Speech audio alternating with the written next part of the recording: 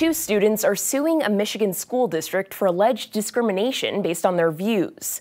According to the lawsuit, the students wore sweatshirts with the phrase "Let's go Brandon" on them to Tri-County Middle School.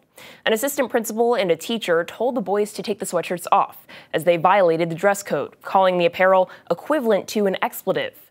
Now, the Foundation for Individual Rights and Expression, a free speech nonprofit, is representing the two students. Their complaint says the apparel was not disruptive and that the school district and its employees are censoring students who try to express support for former President Donald Trump or opposition to President Joe Biden. The lawsuit claims that the way the school's dress code is written allows for discriminatory enforcement. It prohibits apparel which is disruptive to the teaching and/or learning environment by calling undue attention to oneself. The students and fire also provide another example of what they call censorship. On the school's field day last year, a student wore a Trump flag as a cape. The assistant principal reportedly told the student to take it off, but allowed other students to wear pride flags, expressing support for LGBTQ rights. The students are seeking a permanent injunction to stop the district from banning Let's Go Brandon apparel, along with compensatory, nominal, and punitive damages.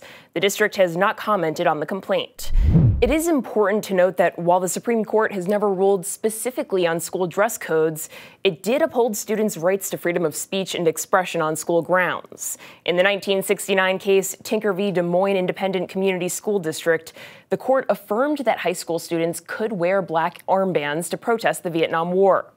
This story is considered a media miss, as it's been underreported by left-leaning outlets. Here at Straight Arrow News, we work to bring you stories from across the political spectrum. Thanks for watching. Straight Arrow News is on a mission to bring you unbiased, fact-based reporting. One way we do that is our Media Miss tool, which shows you the stories the left and right media are underreporting. Join us at straightarrownews.com.